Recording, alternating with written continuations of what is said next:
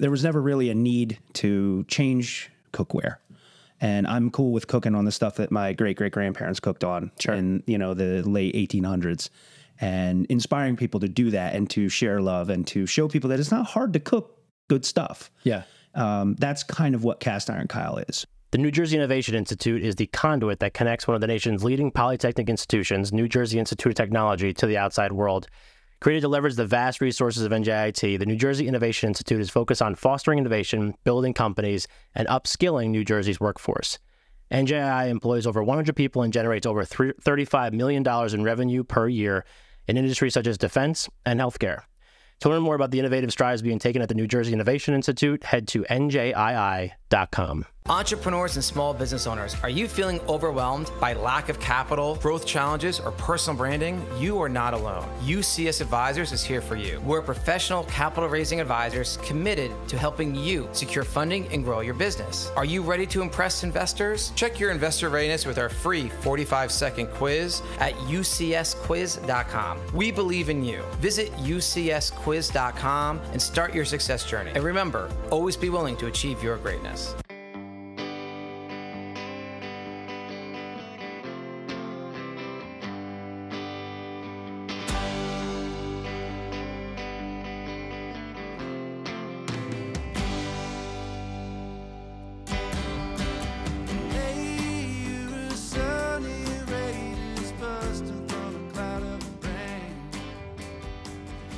All right, what's up, everybody? Welcome back to another episode of Greetings from the Garden State, powered by the New Jersey Lottery. I'm your host, Mike Ham. We're here in Trenton, New Jersey. Our first episode actually in Trenton, New Jersey, ever, which is kind of surprising, but also not really that surprising. But we're with Kyle Seip, Cast Iron Kyle. Cast Iron Kyle, welcome to the show. Thank you for having me. Absolutely. Happy to be here in your home. I'm really pumped to talk to you because you're a Jersey guy. Absolutely. Right? So we're going to talk a lot about that kind of stuff, but also we love when interesting people reach out to me first. And so like you followed us, and then I started getting into like what you do with your stuff and with Cast Iron, like all the other things that you're doing with your accounts. And I was like, this is pretty cool. And definitely something that's like super unique for what the types of guests that we've had on the show, which at this point is this episode 114. Wow. So we've done a lot. So a lot of people. Yeah, for sure. Okay, let's learn a little bit about you. So we'll do a little bit quick 30,000 foot view, what Cast Iron Kyle is. Okay. And then we'll kind of like get into how you got to here. Well, I mean, it's what Cast Iron Kyle actually is to teach people how to, essentially share the love of cooking, to share emotions. I mean, it's no secret that men aren't really good at sharing emotions.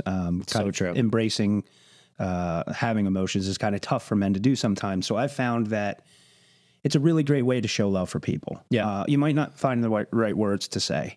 You might not find the right gift or the right expression. But if you're good at cooking and you can make a meal for somebody, if they're, your girl's having a bad day, she comes in and be like, I made this for you. Or I'm hungry before bed. You could throw together a way better quesadilla and some cast iron with a little knowledge than, we'll order out real quick. You know what I mean? So it's it's not just the food itself. It's the level of love and passion that you put into the meals that you're sharing with people. So I feel like teaching people to cook in cast iron is not only healthy, and I'm a big fan of if it's not broke, don't fix it. Mm-hmm. So there was never really a need to change cookware.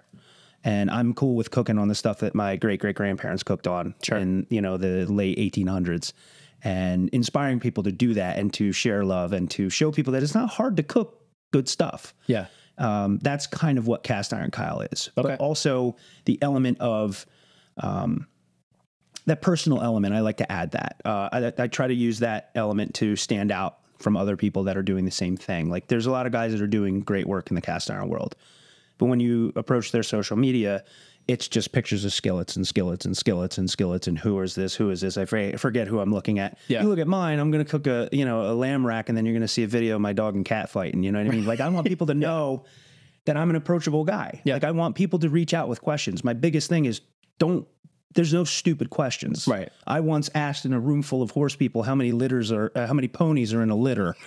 So I've been on the other end of those questions. Totally. So I want people to know they can reach out, and 90% of my sales are people actually reaching out to me saying, a size 8 is 11 inches. I want a size not, you know, like I want people to know that they can talk to me and ask questions. Right. And 90% of my sales aren't even things I post. It's people coming to me, telling me what they're looking for, and I have it in inventory and send it out. That's cool. So there's so much that you just talked about that I want to talk about, but we have to follow some sort of process here.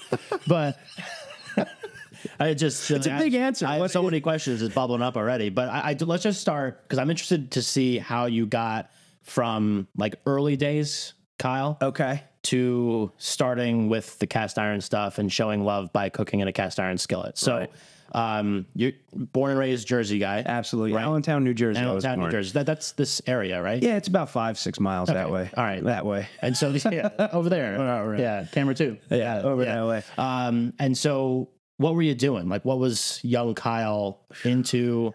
Were you cooking back then? Was food a big part of your early life? We were in 4-H. I was in FFA. We were in 4-H. We did. I was in Boy Scouts, so cooking outside was always big. Yeah. 4-H. I entered a lot of vegetable growing competitions. Okay. My family owned a farm in Hightstown. My family's from the Jersey side of my family's from Hightstown. Okay. So when you were talking to Pie Girl, I was like, I know exactly where that's totally. At. And, young me, I was always interested in cooking. It fascinated me that you could take something, a couple ingredients, seasonings and spices and turn it into a meal where somebody's like happy. Yeah. So it always intrigued me. I was always into fishing, and my dad was a hunter. So we always had, different things to eat in the house. We were always, here's deer meat, or here's a mahi when I was like 10 years old, Yeah. And my parents did actually introduce us to some cultural dishes. Like my mom's German, so it's like different things that they eat. And my dad, cooked the traditional way they cooked on the farm. And it was just a big part of my life. Yeah. And I spent a lot of my childhood with my paternal grandmother she was from Hightstown. She was a big auctioneer. She's antiquer, big into collecting and buying and selling. I would go to auctions with her when I was little, and I'd have to sit on my hands, because if you make any kind of gesture, she's got to buy some art, she'll be pissed. That's my go-to line about my grandmother. I had to sit on my hands so she didn't have to buy some stupid art she didn't want. But I learned, like, I've seen that. I've seen people throw something out that looks like that. How these people are bidding like crazy. And I learned at a young age, like when Pokemon came out, I found out I can have my own Pokemon card collection, but I can also sell the Pokemon cards I don't want to get more Pokemon cards that I want. Sure. So a little hustler back in the day. Dude, totally. How old are you? I'm 35. Okay, so I'm 33. So we're right in the same, right in the wheelhouse. Well, we were little. We didn't grow up, affluent or anything like that. We grew up in a nice middle class neighborhood. Yeah. We were always trying to think of a new business. I remember my mom had this bicycle. It was made by Schwinn. It was a 3-wheeled bicycle with had 2 wheels in the back, big basket, newspaper delivery bike. We turned that into the Come To You car wash. It had the soap, our special solution of soap, and our special rinse bucket. Sure. And we would go to people's houses and wash their cars with our own supply. Yeah.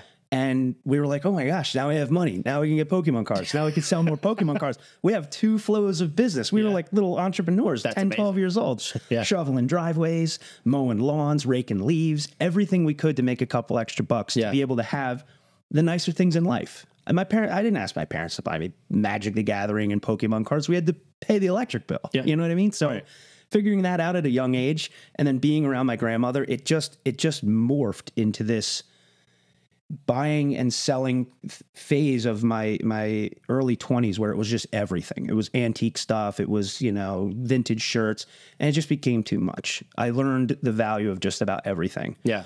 So the other half of where this all came from, I spent a great deal of time with my grandfather on my mom's side. He had Alzheimer's, dementia, Parkinson's, all that. And I lived with him around the clock for 5 years and cooked for him. I took care of him. And he was from Tennessee.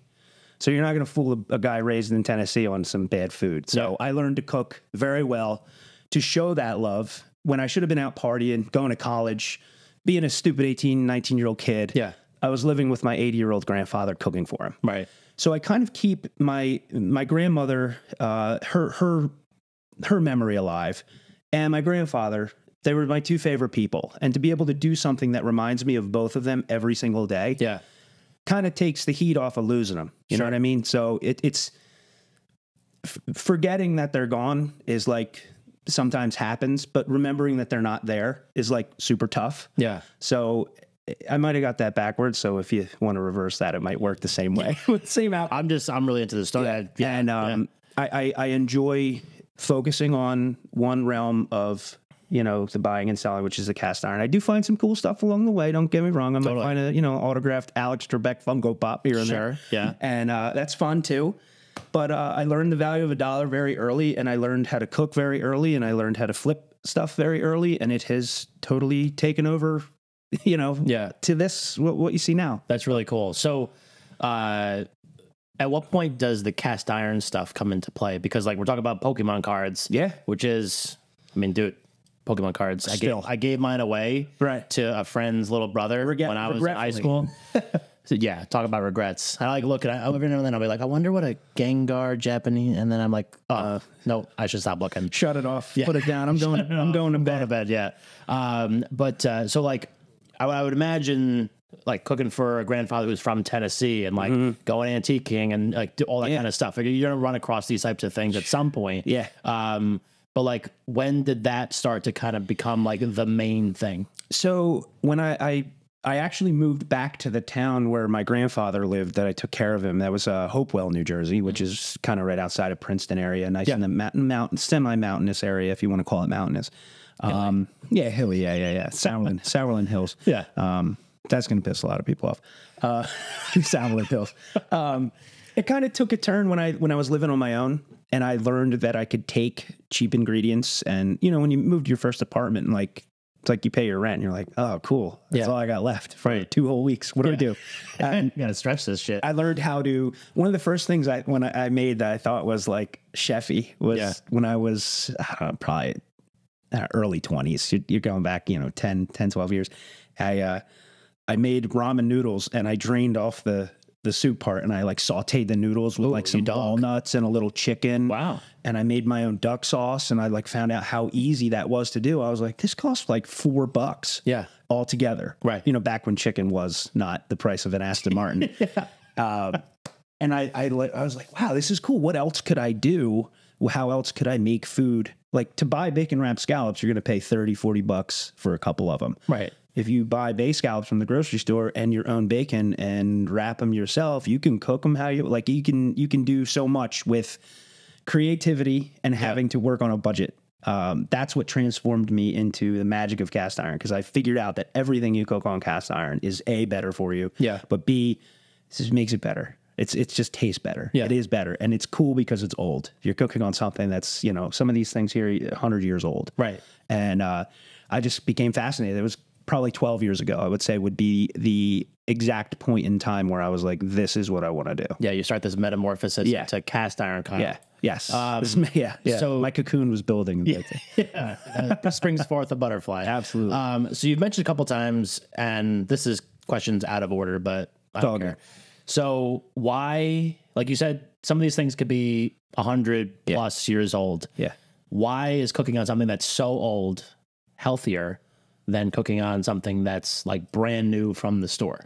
Well, back then when they made the pans, it was mostly from pure iron ore. Like, they mined it from the mountains. Most of these brands, 90% of the brands of cast iron, vintage cast iron, come from either Ohio or Pennsylvania. And it's Western Pennsylvania. You're talking Erie and Eastern Ohio, you know, and it was raw iron. It was made correctly. I'm a machinist by trade, and I can see how these pans were made and milled and tooled and made with love and care. Now it's a quantity thing versus actually putting out a good product. Things are made nowadays to be replaced. It's no secret to anybody that it's really hard to find a good, well-made product nowadays that doesn't have some sort of warranty that immediately goes away the second it's a year old or something, Right. So back then, they didn't have the option to do that very much. So they had to make good things. They didn't have the money back then and the time and the means to go and shop and go and buy. And if you bought something, it was meant to last. Right. So the quality's there. The craftsmanship is there. And most of the iron nowadays, I can't speak for the new cast iron brands. I don't know if it's for sure, but it's very hard to think that a company's going to put out 1 million pans of raw ore iron. You think some of it's recycled. Sure. And that just gets in your head. to me, think you're, somebody's recycled fishing lures or something, you know what I mean? So, Yeah. So it's just, it's not necessarily, I wouldn't say psychological, but it's logic based. Things were made better back then. It's the reason you'd want a 69 Camaro versus a 96 Camaro. Of course. I had a 96 Camaro. It was cool. Totally. I totally would have wanted a 69 Camaro. Yeah. You know what I mean? You're right. I have a new truck. Would love an old truck. Absolutely. What is Chevy, Ford, Dodge? What is it? Ford. Okay, cool. You'd probably want an F-100 from the 60s. 100%. Yeah, okay. Yeah. I have this dream from one day when this show actually becomes like a mega success. Because we're at like huge success right now. So like mega success. Yeah. Where I have like all this disposable income where I'm like, fuck it. I'm going to buy a truck. Yeah. Like an old truck. Yeah. And like, I'll make sure it has an automatic transmission. I'm with you on the disposable income. Yeah. That'd be really feel that, man. Yeah. Okay. So you start going down this path of getting into cast iron and all that kind of stuff. You have the background of being a hustler and picking, antiquing, all that kind of stuff.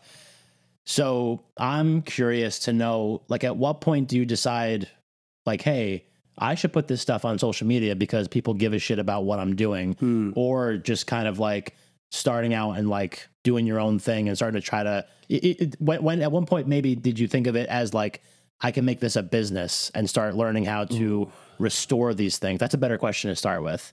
Well, there was a couple different stages of it. I loved sharing the videos of the cooking and stuff and helping people learn to cook. It's very cool when somebody says, "Hey, I made the steaks the way you like." I like reverse searing. Yeah. When people say, "Hey, I tried reverse searing. I'm never going to cook a steak the other way again." Right. That's inspiring when somebody says, "Hey, I learned from your recipe." So pushing the recipes and growing the recipes, that person shares it with this person, with this person, with that person. That's all cool. That's part of the growth in the social media part. But the business end came from certain chefs started reaching out. Some people that are actually like pretty well known in the food world were getting cast iron from me and saying, "Hey, the way that you're restoring these and the way that you're seasoning them and taking care of them, it's working pretty good for us. Like, we don't have any problems with it. Like, do you have another size this, size that?" People are buying sets. I'm putting, I'm curating for people, brands, like certain people want to grow brands. Just the level of culinary professionals that were actually reaching out for skillets. Sure. And I think that personal touch I was talking about kind of made the difference. Yeah. Because they're like, all right, he's just a knock around guy that, does this right. Yeah. So the business end came when I think the pandemic, which I hate talking about the pandemic because it's just so hard to avoid it. But people were cooped up. Yeah. People were cooking at home a lot more. I don't know if you remember, but if you tried to get DoorDash during the pandemic, you had like a 3-hour wait. Totally. And it was inflated prices. There was, you had to pay extra for delivery fees. You felt guilty tipping them because they're working during the pandemic. It was just an explosion of cost. Yeah. And people were cooking at home more, and including myself. And I reached out to a couple chefs and said, "Hey, I have some cast iron if you need anything, And a couple chefs reached out and said, "Yeah, we're looking for this, that." And I asked them for the first time ever, I was like, "I'll sell you these for a cheaper price if you post that I'm doing this." Sure. Because I still had a way to get them during anything. I can always get these. I've worked with these pickers for like 10 years. Like, they're the same guys I've always done work with. But the chefs sharing, like, "Hey, this guy is the guy I get my cast iron from," that boomed it into a business. I went from selling maybe 30 or 40 a year and thinking that was cool to selling hundreds. Right. And that confidence and, certain chefs like Matty Matheson and Brad Leone, like those guys were very pivotal to making me feel like I was doing the right thing and that I could keep going with it as a business as well as a passion. Sure. So my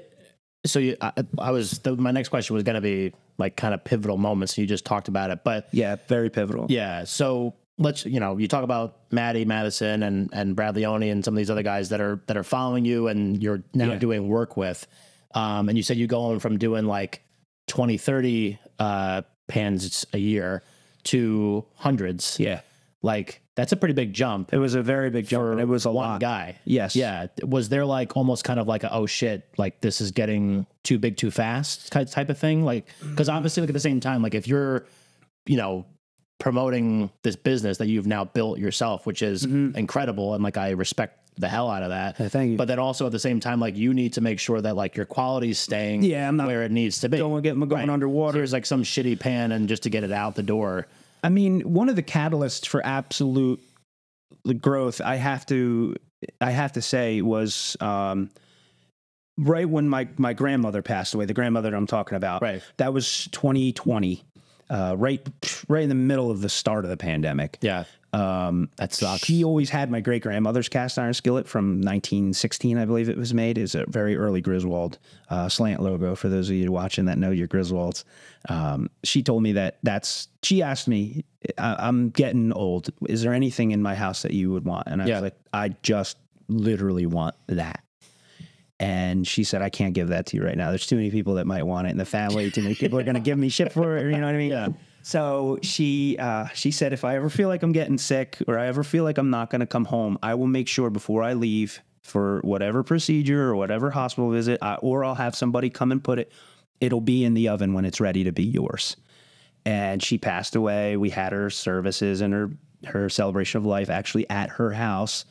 And I told my aunt and my dad, who were kind of handling all the, the fun side of that. Right. Yeah. I told them the story and they said, well, go look in the oven. Is it in there? And it was in there. Wow. And like 2 weeks later, I connected with Brad and it was like the universe said, dude, just like that Philly shove that they all talk about. That was the universe saying, they were shoving me. She shoved me right into it. Yeah. No, that's awesome. Yeah. It just, cause like to me, that's like the big thing is obviously like, you have all these things happening and then like the universe gives you like that push. It was a total sign. And then, but also at the same time, like scaling it the right way to make sure that you're, kind of. I just went with it. Whatever came at me, I took as this is supposed to happen kind of thing. Sure. I kind of, before that, had that not happened, I might have been like, whoa, what are we doing here? But after that, I said, you know what? I just have to take this on full fledged. I would get stacks of skillets, as many as I could, restore as many as I could, and I would do what was called table sales.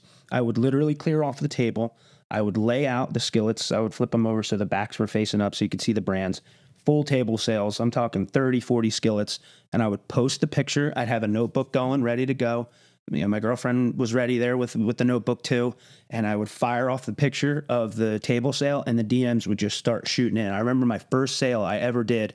I said, I'm just going to post everything I have and see what happens. Yeah. The birth of the table sale. And it was like 30, it was between 30 and 40 pans. And I was sold out in less than an hour. That's crazy. I was like, oh my God. Yeah. Like this is nuts. So I tried to find better products. I tried to figure out what sold faster, try to get more of that. What sold towards the end that I kind of like package deal things too. Like if a skillet's left and there's, one or two, I'll say, hey, listen, for, another 40, 50 bucks, I'll throw these in. I'll do shipping. I'll pay. Like I enjoy the marketing end of it and like the sales end of it too. But then the people, that's awesome. That this one wound up being better than this one. Yeah. That's the one I didn't even want. Yeah.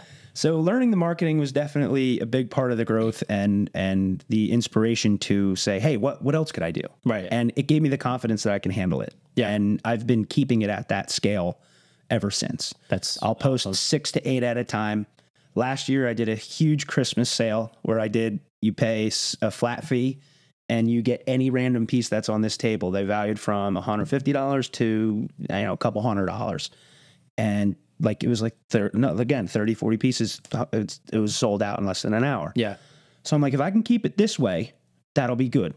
So now at its current state, I do a handful of pans, and every other sale besides that post is people messaging me just telling me what they need.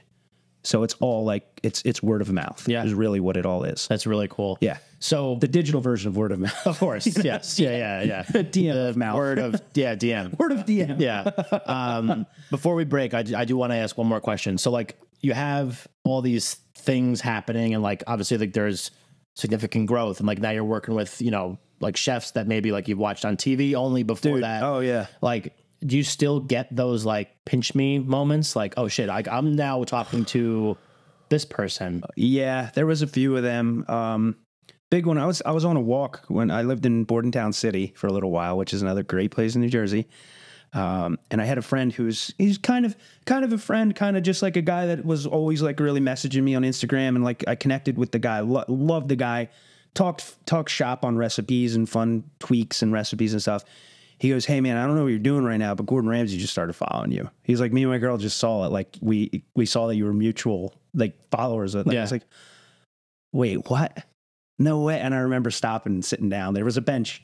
Again, the universe in a way. I looked at, I went, no way. It's probably a fake account. Sure. You know what I mean? There's no way. Gordon Ramsay. Yeah, Ramsay1 underscore.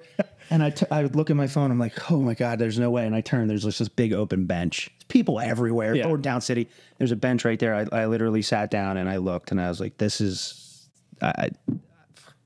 what the hell? Yeah. That's a pinch me moment. Right. Because he's, obviously that's like that's the guy. Yeah. And for that to happen organically, 100% organically, sent me a pretty good message of, hey, I think you might be doing it right. Sure. So yeah, I would say so. Yeah. Okay. So we're going to take a quick break. Cool. We're going to talk about some of these ones that we have in the back. We're going to talk a little bit more about like the process in the second segment. But this was a great kickoff to kind of like all the ways that you got started with this whole thing. Awesome. I have so many more questions already, but so this is the Greetings with the Garden State podcast. I'm Mike Cam. Greetings with the Garden State podcast powered by the New Jersey Lottery. Sorry, Lottery. I'm Mike Cam. We're here in Trenton, New Jersey with Cast Iron Kyle. We'll be right back. The Mayo Performing Arts Center is the heart of arts and entertainment in Morristown, New Jersey. MPAC presents over 200 events annually and is home to an innovative children's arts education program. To see MPAC's upcoming schedule of world-class concerts, stand-up comedy, family shows, and more, head to mayoarts.org or just click the link in our show notes. Hey folks, I want to tell you about the crew over at Make Cool Shit. These are the magicians who recently gave our podcast a jaw-dropping makeover. You know how we roll here at Greetings with the Garden State podcast, right? We're all about that Garden State attitude. Well, Make Cool Shit shares that same vibe, and they've got something absolutely epic to offer. It's called the Unlimited Cool Shit Design Subscription. It's a game changer, my friends. Imagine this, unlimited creativity, one flat monthly fee, and none of that boring stuff. It's like having your very own army of design superheroes on speed dial. Whether you're a fresh-faced startup or a seasoned business looking to shake things up, the team at Make Cool Shit has got your back. It's all about making your brand sizzle, no matter where you are in your journey. So if you're ready to turn your ideas into mind-blowing realities, then it's time to connect with Make Cool Shit. Check them out on Instagram at WeMakeCoolShit or visit their website, WeMakeCoolShit.co. Remember, that's co, not com. Greetings from the Garden State is proud to be partnered with some amazing brands. A special thanks to LeGrand Coffee House, our official coffee, and Birdling, our official travel bag. To learn more about these and all of our other great sponsors, head to greetingsfromthegardenstate.com.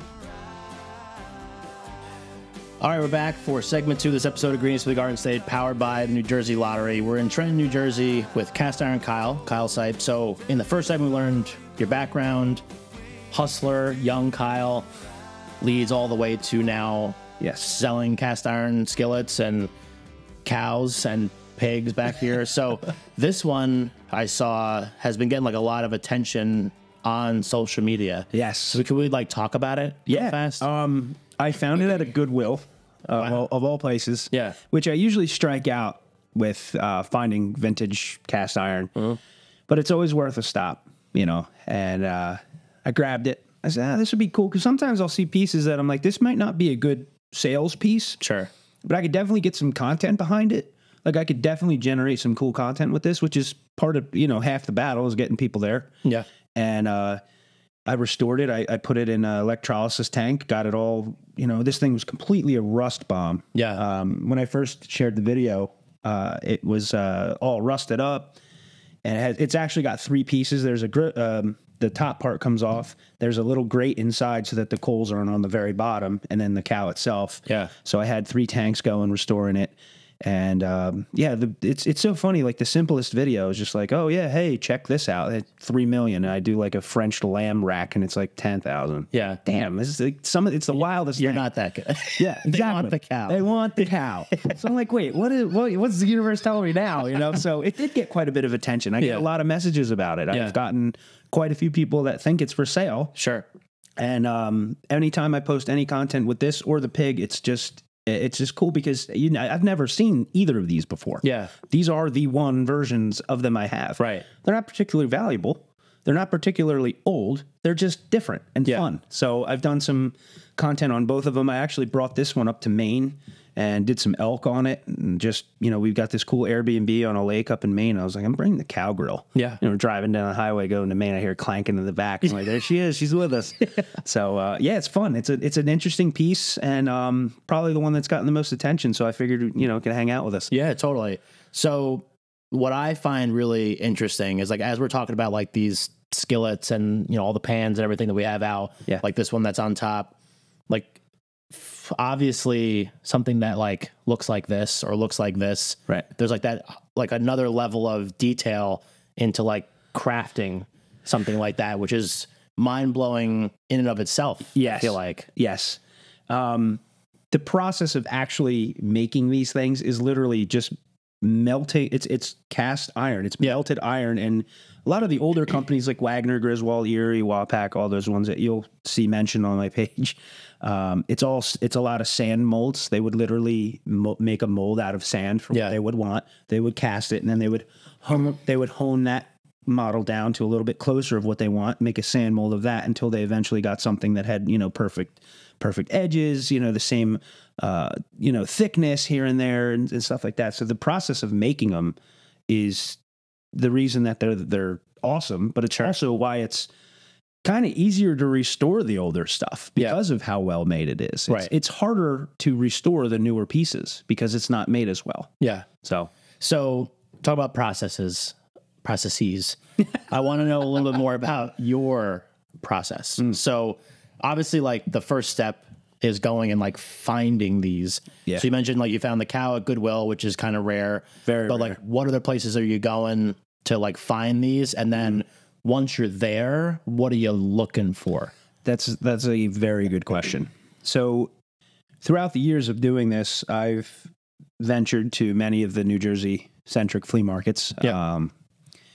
You have all the ones in Central Jersey, Columbus and Gold Nugget and all that stuff. And throughout the last decade, New Egypt flea market as well too. Throughout the last decade, I've been buying this stuff, and I'm not beating up anybody on prices. They post $10 on a skillet. I know I can restore it and sell it for more. I'm going to pay the $10. I understand the process of making it up in volume. I'd rather sell 10 pans for a $5 profit than try to make $20 profit on one pan. Sure. Because you're going to have to find a new customer every time you have to sell that expensive pan. Yeah. But the people that want to get it as a gift, that want to buy another one, there will always come if your price is just a little bit lower than the next guy. So I've had to go to these flea markets and get them from these people, but I'm also honest with my prices for them because I know that the markup I'm going to have on it. Right. But if it's in really terrible shape and it's rusted and it's got all this crud on it and corrosion, I do kind of sometimes, if I know a pan's going to take a couple hours of restoration, I'll say, hey, can you knock like $5-10 off of this? But I have a good reputation of paying very close to, if not exactly what these people want. So I have derived a complete client list of, well, not client, reverse client, vendor list, sourcing list. Vendor of people that hold this stuff from me. Sure. People that message me a stack and say, hey, before I go to the flea market, here's what I got. Are you interested in any of this? And I will literally screenshot the photo, circle, this one, sell that one. I'll go look at it, make sure it's not bent or bowed or cracked or anything. All of my prices through the phone are a quote of, if it is in good shape, this is what I will pay. Contingent on, and I'm proud, very proud to say I have the reputation of paying very well for the skillets. And I help these people out by paying and not beating them up. Sure. So there's guys that don't even bring this stuff to the market anymore because they know they can make their money with me. Yeah. So you mentioned like cracked, dinged up, whatever. Yeah. Is there ever like a cast iron pan that's like so far gone that's like it's just like so rusted out? Like you mentioned the cow was like basically like a rust bucket before this. Does that ever happen? There are pans that have sat out, so long and gotten rusted where they do get some pitting in them. But if you're well seasoned, which is a great term to use, if you're well seasoned in cast iron, the pitting won't really affect much. They're kind of like traps for more seasoning. Sure. So like the one pan I use for when I do good expensive steaks, it's literally all pitted up in here and it doesn't really change much. Yeah. But there are pans, if it's cracked, you can't fix it. Right. I mean, you can, it's never going to be perfect. It kind of puts equal or unequal opposite pressure on the rest of the pan when you weld it because of how porous the nature of this piece is. Yeah. It's not really repairable. And there are some guys that turn them into spatulas, but I mean, I'm not. I don't know about a 5-pound spatula, but they're pretty cool. They are cool. The guys that are doing it, seems cool. It is cool. It's neat. It's like if you're into cast iron, get the cast iron spatula. I get it, but I can't do that. Nah, we want easy on the wrists, you know? But the cracked ones, I do move them to some guys that make the spatulas out of them. Yeah. And rust really isn't a big issue because it's, as long as it's not penetrated rust, like it's deep inside the skillet, it's fixable. Gotcha. Yeah. Okay, so you're sourcing spots. Now you got your pans. Yep. What's the next step? What are you doing? So there's an analysis process I like to use. It's a 3-stage analysis process. You either have one that needs rust and restoration, one that's just rusted, or ones that are ready to go. So if a skillet has a lot of crud and corrosion on it, or not corrosion, but like built up stuff, you know, because they cooked over fire stoves back in the day. So, you know, it's going to need to be either done through a process of electrolysis or lye. And then after that, I do a vinegar bath. So that alleviates any rust that's left. Gotcha. Some guys do it the other way around. I find that it doesn't really matter which direction you go. You could either do the lye bath first, the rust next, which rust is easy to remove. It's 1 part vinegar to 1 part water. Use a gallon of water, use a gallon of vinegar, let it sit for a couple hours, takes care of the rust. All natural. Yeah. Try to be as natural as possible with this process. I don't really use lye baths very much. Electrolysis is really the way to go because that can remove both built-on stuff and the rust at the same time. Interesting. So if it's just rusty, you can just give it a little vinegar bath, good to go. Yeah. Sometimes I get skillets that are turnkey. I just reseason them, get them to bare metal, reseason them, ready to go. Yeah. How'd you figure this shit out? A lot of other guys that are doing it. And also, there is a lot of trial and error because the way one guy does something doesn't necessarily work for another guy. Yeah. It's not cut and dry as much as saying like, well, a cup of this and 2 scoops of that and 4 scoops. I'm doing it in 55-gallon drums. So I got to figure out my ratios. There's also things like food safe things that you can add to electrolysis that kind of boosts the process. Right. And, you know, being a machinist, I kind of learned like the composition of metal a little bit different. I kind of have that in sure. Just like I have that. Yeah. Just a feather in my cap as far as starting from what am I working with. Right. And, yeah, it's fun. It's you're developing your own process. There's a way to do things, but you got to figure out your way. Yeah. You know, what can make it faster? But if it's faster, is it going to be good? If it's good, can it be fast? Can we get a skillet out in a day? Can we get a skillet out in 3 days? The one thing I do implement, though, is when I'm shipping, because this is my side gig. I don't let this interfere with my main gig. I do give like a 7 to 10 day window on shipments just because I don't like to rush shipping these because of how brittle they are and how easily they are to break. The last thing I want to do is rush shipping something that's 100 years old. Sure. And have someone message me and say, dude, this cracked. Yeah. I've sold, if I couldn't even put a number on how many I've sold, but I have had less than a dozen breaks in all the years I've been doing cast iron. Yeah. And that to me is more important than the money, more important than almost anything other than my family's background in this. Yeah. That is the most important thing to me is getting these skillets safe to people. Yeah. I've shipped them to Europe. I mean, London. I've done, I just did Ireland. I've done Scotland. I've done Spain, every state, all 50 states. That was a fun milestone. Yeah. New Jersey being the most important of those 50 states. Of course. All parts of Canada, South America, and I have had no breaks on the international shipments. Sure. Most of my breaks are in the Northeast, and it's nuts. Like Boston, 3 breaks in Boston, 2 in New York. Mass holes. Yeah, exactly. Yeah. And it's always around the holidays. Well, right. Colder, I would imagine. People, well, not only that, people are just rushing. They're not putting thought into it. So that's just as important as the process of restoring, because if you can't get the pan there safe, it doesn't matter how you restore it. Right. So well, it goes back to what we were talking about in the first segment about just like your reputation, like the quality of it. All of it's riding on that. Getting it there safe. I'm also big into taking the hit as a business, adding the insurance on everything I sell. I build that into the quote, sure, based on where you live. The insurance is awesome because the buyer gets their money back and they have the opportunity to get a second piece at no cost to them. You see a lot of people that sell always want you to do like friends and family on PayPal and Venmo. Yeah. You're not protected that way. Right. So what I do is I give you the insurance, like the tracking number with the insurance built in, and the reputation of it getting there safe is just as important. Like I just mentioned. Yeah, for sure. So, okay. So, back to picking them. What are the brands that are like, you need, like, if, let's just say someone's like, oh, dope, like I want to go find one, you know, and then I'll send it to Kyle and he can restore it for me. Yes. And send it back. Which I love doing, by the way. If anybody has anything these are stored, I love doing that. What are ones that people like should be looking out for? Griswold. Okay. Griswold's a good one. That was pretty tore up, but that's a good Griswold. There's some Wagners in there. Griswold, Wagner, Wapak. Before Griswold was Griswold, they went by Erie brand. So if you see the brand Erie's good. That's definitely old. It's definitely 110 years old plus. That's pretty wild. Like the youngest one is 110 years old. Yeah. They're talking, 1890s on some of those. Sure. Erie, Wapak, Wagner. Wagner did dissolve Griswold in the 50s, and they did start making some like lesser quality pans in the 50s and 60s. So just because it says Wagner, I don't want people to think that it's, one of the valuable ones. Always send me a picture. If you're thinking about buying a skillet and you're in the wild looking at them, send me a picture. I can tell you if it's a good one or not. Yeah. I can tell you what to look for. But yeah, if you're getting a Griswold, you're not going to go wrong. Anything that says Erie, anything that says Wapak, Favorite, Pequot. There's a brand Volrath, but it usually just has a little number with a line on the back, and it's usually like at 90 degrees on the skillet. That's a great brand. I get that picture a lot. Like, this has no brand on it. What is it? I was like, dude, grab that. Yeah. You know what I mean? Take it. Get it. Yeah.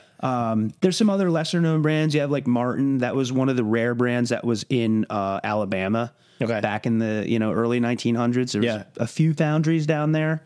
And a few in Illinois, Chicago. There's a brand called Chicago Hardware Foundry, and O'Brien, they were in business for like 10 years in the 1920s. So any of those brands will be perfect for you.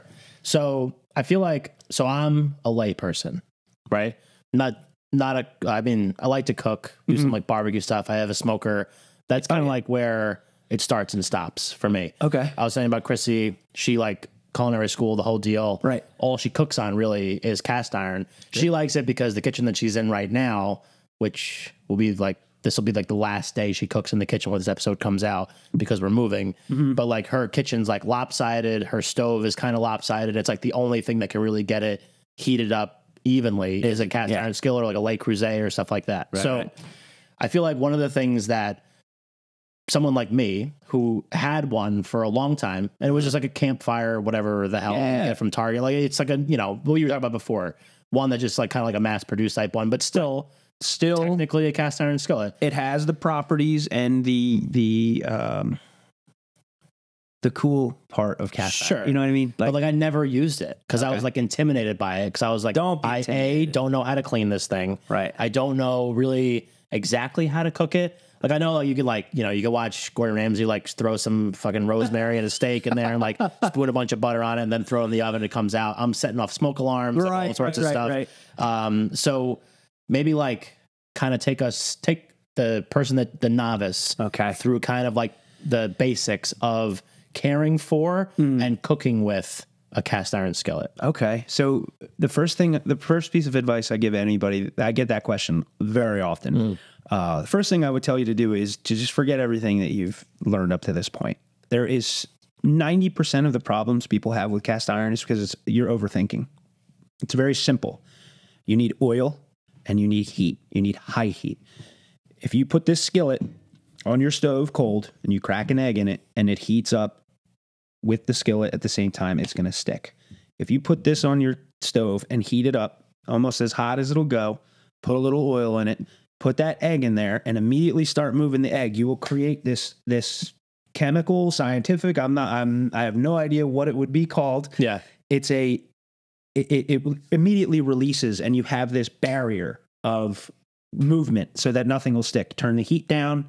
You can cover it if you want for a little bit so you don't get that smoke. But a lot of people keep the heat going, and this will absorb all that heat, all that heat. So get it where you're able to sear something, give it a good sear, immediately crank the heat down, but get it moving.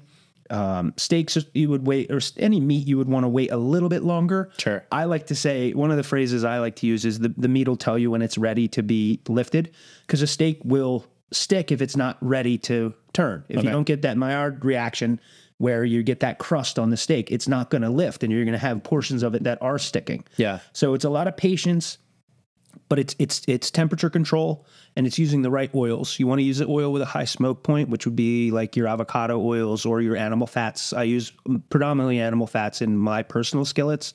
When I'm doing a skillet for a customer, I always use avocado because I'm never sure who's vegan, who's not. I know avocado's safe for everybody. Right. There's no allergies attached to it.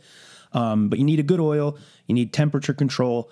And it's weird. I get DMs from people that are like, I just unlocked it. I figured it out. Yeah. Like I figured out that sweet spot, and it was 10 times more simple than what I was trying to do before. Yeah. It's just keeping it simple, and don't overthink it. As far as restoring them, send it to me. Yeah. Super easy. Don't even bother. Done. Send them here. You seal it, stamp it. You got a guy now. Get the mailman. But for caring for it in a sense of like, okay, I cooked this baller steak in it. Good. Came out great. Now what do I do with it? All right. You got two scenarios. One, it looks like this, and the steak came out fine. Skillet looks nice and smooth. Let it cool down. Don't ever do this in the sink when it's hot, because you will warp the metal. You'll crack the metal. Yeah. It'd be dangerous. Could steam, burn you. Let it cool down a little bit. Get a little water in there. Wipe it out with your paper towel. If it looks dry, put a little oil in there. Run your paper towel around it. Put it back on your stove. Let the flame come up. As long as it's 165 to 200 degrees, you're going to kill any germs. Yeah. And you're ready to go next time. If you do have things stick, which happens time to time, none of these are to the point where you can cook anything in them and nothing's going to stick. Yeah. I mean, I have a few pans where I would be challenged to have something stick to it. I'm proud to say I've gotten them to that point. Yeah. I don't need to add any oil to cook eggs or steaks or anything like that. But if you do have something that sticks, take a little steel wool, loosen it up, rinse it out. Once again, let the pan cool down, rinse it out, wipe it out, oil, heat, done. That's the big controversy in cast iron is soap or not. Soap's fine. The oil bonding to the pan, that's polymerization. That's a scientific bond of that oil breaking down and bonding to the atoms of the steel. Sure. Or the iron. So much science with this stuff. It's a lot. Yeah. Yeah. But that's the part that's overwhelming to people. Right. And but that's if you what they get think scared about off it, from. Yeah. Yeah, it's just big words. Yeah, exactly. Polymerization means just good burned oil stuck on. Yeah. Good.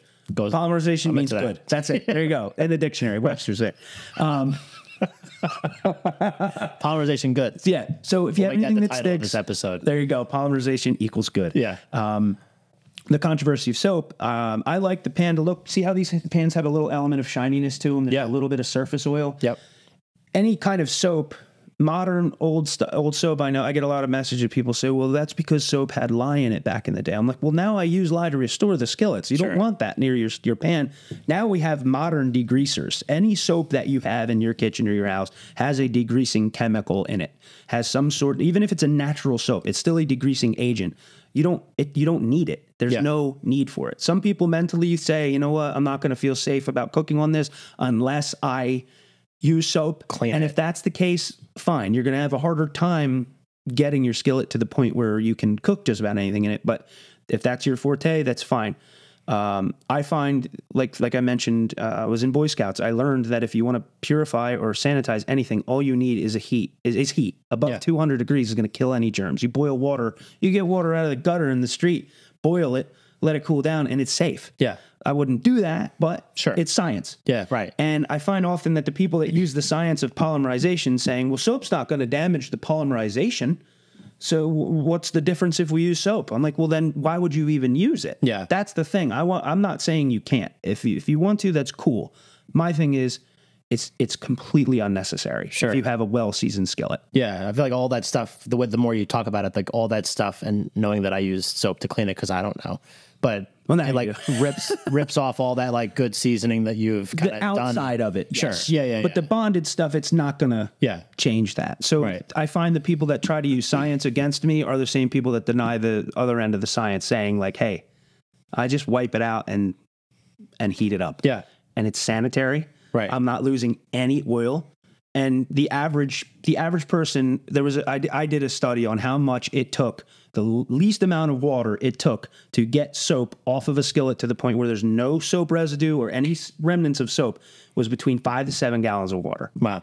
So if you use your skillet half the nights of the year, say you use it, 180 nights of the year, you're talking 5 to 7 gallons times 180 per pan. You're talking swimming pools of water you're wasting. That's crazy. And from one pan. Yeah. From growing up on the farm, water conservation, we used a pond for irrigation. You didn't waste that. You know what I mean? Just to wash a fucking pan. And that alone, to me, is enough of a reason not to use it. And I don't like people to think that I judge anybody based on soap, and I don't put anybody down. I don't tell them they're wrong. I am incredibly approachable when it comes to anything that has to do with the cast iron. Yeah. But I do want people to know that you don't have to use soap to have a clean, sanitary, well-working cast iron skillet. Right. So I love that. And I'm a little bit more emboldened in my own adventures with cast iron for the next month until I never have to cook for myself ever again. Congratulations. Shout out Chrissy. So what I think is really interesting is like when we started this episode and we talked about kind of like, I asked you to give me the background or the 30,000 foot view of cast iron Kyle. Right. And now we're here. We kind of like took it all the way through from, like you kind of seeing like what was out there as far as like the cast iron world, building up your own thing, now working with, interesting people, big names. And then really just kind of taking us through like this second segment has really been kind of just like a basic beginner course on like how to find one, how to cook with it, how to clean it, like all that kind of stuff. Do you feel like you've kind of met the need that you set out to fill, and B, what's next? Like are you like looking to do more stuff in this space, or you kind of like continue to build out what you have right now? Well, expansion's always a thought. Hiring somebody would be the next move, or just, having some help from family and friends and stuff like that. I do feel like I got out what I needed to get out. That was a nice exhale, both sessions. Very good. Yeah. But that was a lot of your part of leading the questions, which was very well done. Thank you. What's next? Not many people say that. Well, you're good. I trust you with the wheel here, right? What's next? I started a hot sauce company. Okay. And I market that very differently than other people. What's the hot sauce company? It's called Word of Mouth Hot Sauce. There's no website. There is no Instagram. We're back to the word of mouth. We love that. That's exactly right. I took the principles of the cast iron business, and I'm very, very, very into the hot sauce world. Yeah. I was the judge for the Boston Hot Sauce Festival. I was one of the judges and creators of the Philadelphia Hot Sauce Festival.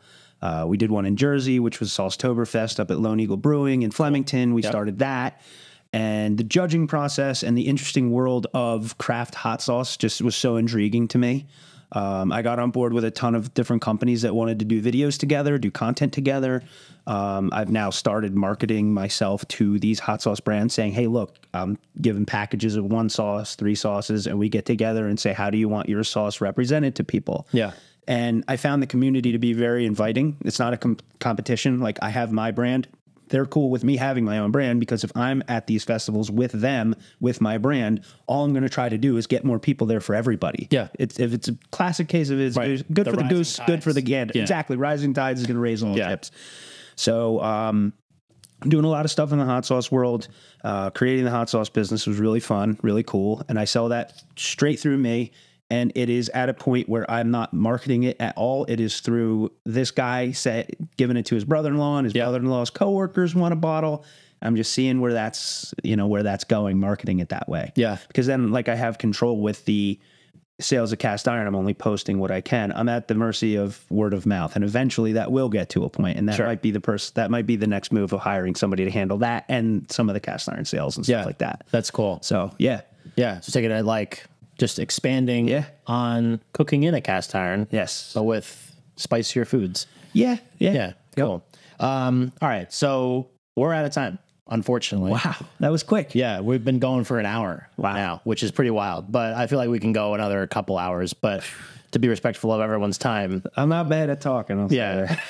Well, I mean, neither do I. That's why we both have podcasts. Yeah. Full Slice Podcast. We'll shout that out as well. Yeah, very fun. So if people have listened to this episode and they're like, this is dope, I need to learn more about Kyle, I need to learn more about where I can get stuff, like where would you send them to go learn more? So I do have I have a website that I don't really plug it very much because I want people to come to me to ask, because it's very hard to generalize this stuff. Yeah. The questions are usually specific to the situation that their skillet was in before they found it. Right. So there's not really like, here's your product list, but I do have an Amazon affiliate account where people can get the stainless steel wool that I use, the oils that I use. That's available. You can do castironkyle.com for that. But what I want people to know is if you're listening to this and you have a question and you think it's a stupid question, it's not a stupid question. Right. I want you to come to me and say, hey, there's like, for instance, to touch on the Wagner question or the Wagner brand, in the 90s, they came out with Wagner's, 1891 Wagner's. It was a 100th anniversary edition. People think that it's a 100-year-old pan. Yeah. And people are like scared to ask me that. Don't be scared to ask me stuff. Sure. Like, I want to help you. My goal is to educate you how to cook, educate you how to find these skillets, and then have me restore them for you or teach you how to market them. I do Zoom consultations, FaceTime consultations with people by the half-hour to 2-hour gaps where people literally have their collection and say, here, what do I do with this? Yeah. What should I do with that? Some skillets aren't worth the time to restore them. I want to help people not put 3 hours of work into a $10 skillet that's, made in Taiwan in the 60s and they have no idea what's in it and they could get, you know what I mean? I want people to feel that I'm approachable. All on the Instagram, the Cast Iron Kyle or Cast Iron _ Kyle on the Instagram. I want people to be able to come to me, and I may not answer you right away, but I'll never ignore you. Sure. The only time I ignore people is when I do a sale. And I say, if I don't answer you back on the availability of a skillet within 24 hours, that means the skillet's gone. I'm not going to ignore the sale posts. Yeah. But I'm also not going to ignore anybody that has a question about learning. I have grown up around some of the most supportive people in my life. My father, my uncle, all of my uncles, my Uncle Steve, my Uncle Tom, my dad, Henry. Those guys, you could go to them with any question and they would help you with anything. They never made you feel stupid. They never made you feel like you couldn't come to them with anything. And that just, that's how I carry myself with this. So come on. Awesome. Love it. So we'll put the links in the show notes. People can just go click them and learn more, get one, all that kind of stuff. I have what you're looking for. If I don't have it, I can get it within a couple days. Sure. Love that. So they can just go click that. So we'll put Cast Iron _ Kyle, Cast Iron _ Kyle. This beer is double IPA. Shout out Brick City. Yeah, Brick City. But Cast Iron _ Kyle is the Instagram. castironkyle.com. I'm just gonna slow myself down. Is the website. So we'll put those in there so you can go click them. greetingsfromthegardenState.com is the website for the show. So you'll check out this episode as well as all of our other episodes. Kyle, thank you so much for having me in your home. Thank you for having me on your podcast, man. This is great. Yeah, this was awesome, and I'm sure we'll do more stuff together in the future for sure. Absolutely. So. Thank you, everybody, for listening. This has been the Greens Garden State podcast powered by the New Jersey Lottery. I'm Mike Ham. We were here in Trenton, New Jersey with Cast Iron Kyle Seip. Thank you for listening, and we'll catch you next time.